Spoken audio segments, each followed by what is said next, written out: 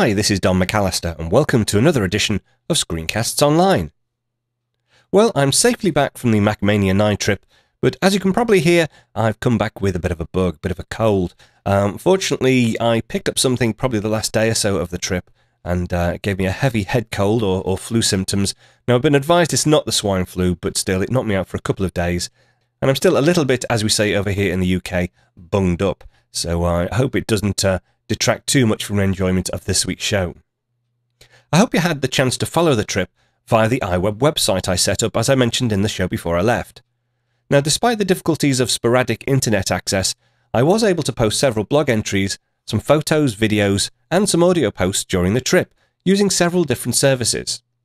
And as I promised in the last show, this week I'm going to take a look at iWeb and also some of the external services I use to update the website.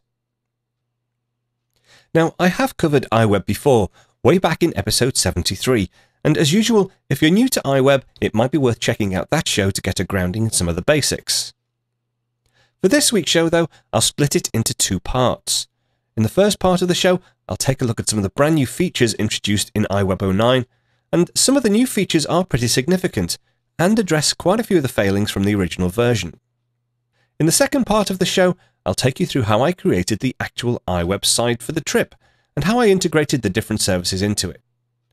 Now, in case you didn't see the website, this is the website I'll be going through later on in the show. It's a standard iWeb website that I've published. You can actually find it at screencastonline.com/Macmania09. And basically, it's a number of pages, an opening page here with a couple of widgets, and we'll have a look at some of these widgets as we go through the tutorial. There's also a videos and photos page. Now, this is just a blank page that I've added some mobile me galleries into, and also some YouTube videos. There's a blog page, which is not a standard iWeb blog page, but again, I'll show you that later. I've used a separate application to do a real-time blog using the iPhone, and then a page for audio booze, which are some audio recordings. Again, not standard in iWeb, but you can integrate them into iWeb quite easily using some of the new widgets that there are. So we'll have a look through that later.